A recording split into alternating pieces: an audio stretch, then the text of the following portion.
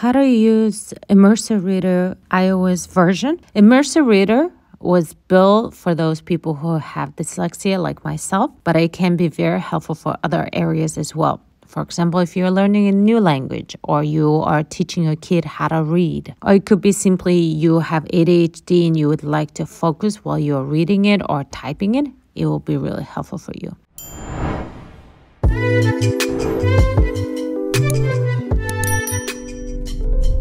Let's go to OneNote first. Whatever note you have on your OneNote, you can use Immersive Reader. In order to get to your Immersive Reader, you press on these three dots on the right up corner and it should say Immersive Reader and it will get activated immediately. So once you activated your Immersive Reader, your screen will look like this. Read out loud, the button at the bottom. By the African river, known as the Nile.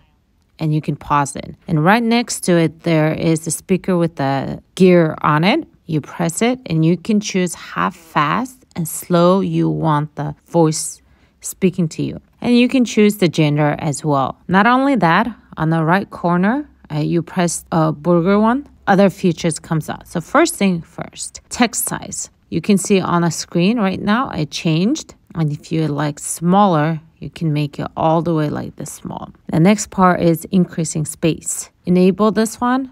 You can see they're way closer. Me always activates increased space, so I read it faster for some reason. The other thing is font. I usually go with Calibri. You can see it much better. The fonting from the beginning to end, they're all in the same size. The next thing is theme, especially for night when I'm reading it.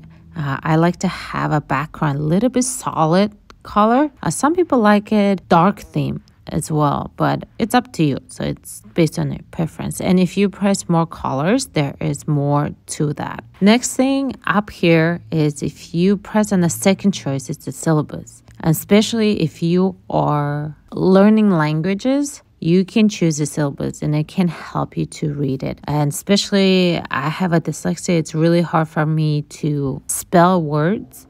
So I usually use the syllabus to make sure that I spelled it right or sound it right. And you can actually activate your nouns and verbs and you can see it on the screen. It changes the colors. And the thing is you can actually customize it however you want it for your nouns. I always go with the green. That's something I learned from my Russian school.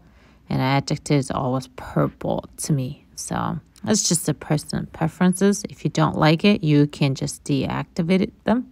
Or when you activate it, you can show only show labels. So on the screen, it's not just only green. It will also say N on the top as a noun. Very helpful for teachers as well. And next thing, we'll press on the line focus area. For this one, you activate the line focus first, and then you can choose. So for example, right now it's a one line, and you can choose 3 lines or paragraphs, and it will only highlight the paragraphs like I'll show you, and then you read the ones and then you press it down.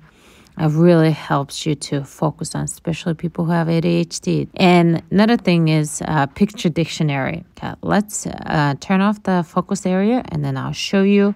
Let's say I press on river and it will show me picture dictionary. It's the hippos and then show the picture. When you are teaching your kid how to read it, that's a really fun way to do it. I love about Immersive Reader is translate. So if you press it, you can choose from this all languages. I do speak Russian, but I noticed there is a Mongolian one as well. So let's pick the acrylic one and choose the river, and then it has a translation. But if you notice, it would not have a speaker, would not pronounce you how to say it.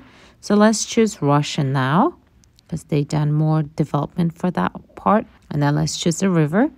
And right next to it is the speaker will tell you how it sounds like. Rika. Rika. And another thing is you can choose a translation by words or the whole document. So if I choose the whole document, it will translate it in a second, the whole thing. If you don't like that, you can just turn it off. And they add a new thing as a reading coach. I can read and then they will tell me if I pronounce something wrong or there's something I could change. So for example,